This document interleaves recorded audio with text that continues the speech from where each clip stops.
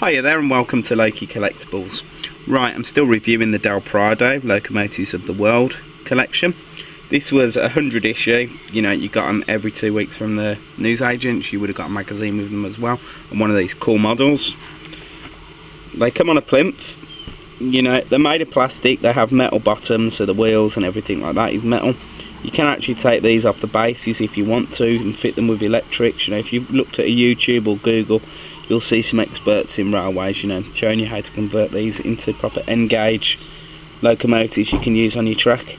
These are really nice to convert because the detail and everything on them is absolutely brilliant, you know, considering on how small they are. This one here is, I can't speak Chinese, but we'll try Shao 8 or something like that anyway. So that's that one. I do actually know the name of this train. This one's a cool one here. Has a little logo of Mao on the front. It's called the DF4D Chairman Mao. Pretty cool train. I do like this one actually. I don't know why, but I just don't know. I like that one. And as you say, nicely detailed. Got little lights, horns on it. As I say, quite cool that would be to convert and put that one on your train set. This one here, it doesn't have a logo on it, but I believe this one is Chinese. It's called the B52. If I am wrong, I apologise, but I do think this is a Chinese train. So quite cool, this one. Really meaty looking train.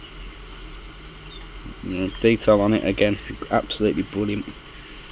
Now these were only $4.99 when they originally came out, but they did come out now probably 10-20 years ago, so quite a while ago. But they were good value.